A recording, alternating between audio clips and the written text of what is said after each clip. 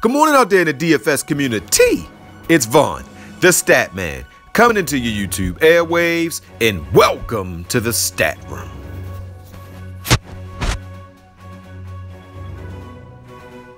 Woo! How is everybody doing this wonderful morning or evening, depending on when you watch this video out there, guys? All right, guys, so before I get into my picks and the wonderfulness that happened in DFS, let me get into my positive word. And my word for this fine morning is stack. All right, ladies and gentlemen, yes, the Stat Man a few weeks ago was going through a little funk. And everybody on the planet has the good, the bad, and the ugly. Maybe 4 times out of the year, I'll go through a funk. And I decided that I'm going to get out of my funk by stacking positive days on top of positive days. So I am now like day 7 and just stacking and stacking, and my energy is just so alive, guys. I just feel revived. So guys, what you have to do is every couple weeks you have to revise your plan of action, and whatever it is you're doing, if it's not working, adjust something. Like if you get up at noon every day but you're not seeing any success happen, get up at 10 a.m.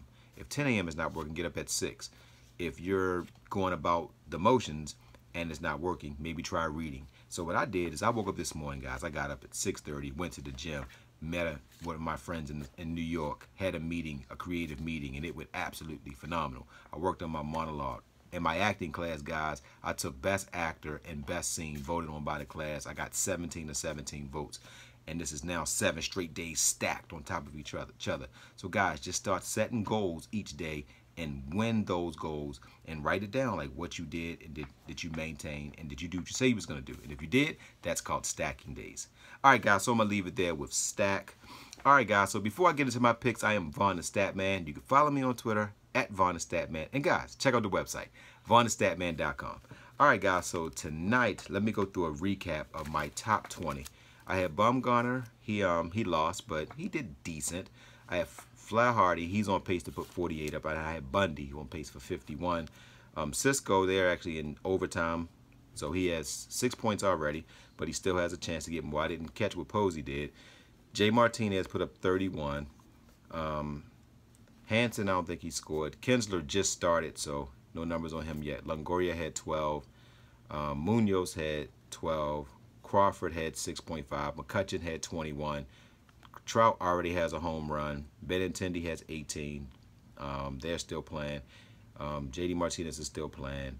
Cruz and Hangerger just started. Brantley had 18.7. So the top 20 listed absolutely phenomenal. All right, guys. So let me now go right into my 4 horsemen. All right, guys, I'm giving you this 4 horsemen. I will run this 4 horsemen. I believe when these players do what I believe they're going to do, we could do absolutely phenomenal. And if they don't, it doesn't matter because they're so inexpensive. Guys, I am going to give you pitcher Wheeler from the New York Mets. He's a righty. He has a 4.57 ERA. He's only 7,200. He's going on the road to face Atlanta. I know everybody's like, Stat Man, that's absolutely crazy to pick Wheeler. He actually pitches better on the road. And if you look at the Mets, they actually score more runs on the road than they do at home. And Atlanta has been hot or cold as of late. They have actually come back down to earth. Their best hitter right now is Freeman. So let's just say Freeman gets a home run, right? If nobody's on base, don't matter. I think Wheeler might give up 2 ERAs, maybe 3 ERAs, but that still don't hurt. If he gives us 18 points, we will take it.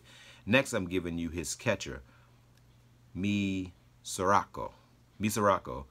He has a batting average of a 213. He's 2,400, but he has home run hitting potential. And if you looked at his home runs, they were all on the road except for one.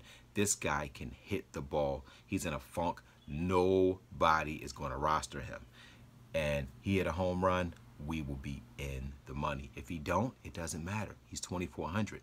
Would you rather have a guy at 2,400 to get you a 3 or a 6, or a guy at 4,500 to get you a 3 or a 6? Think about it. Next, I'm giving you outfielder Conforto. Now, Conforto just heard the rumor yesterday that he might be sent down to the minors. Anybody out there ever play sports? This is just my gut play, guys. when I love guys when their back is against the wall who has talent. This guy's a lefty. He's going up against a righty. He has an ER. He has a batting average of a 215. He's only 2,700. That's low, guys. And you know, when guys that can really play, backs against the wall, they perform. I wouldn't be shocked if this guy come out and put up 31 points. And if he don't, I don't care. But I'm cheering for this guy. That's my gut play tonight. You don't got to roster this lineup, but this is a ballsy lineup. So if you don't have a lot of cojones, don't roster these players. Next, I'm giving you out, and my boomstick play of the night is, yes, I'm going with a New York Mets stack. I'm going outfielder Nemo.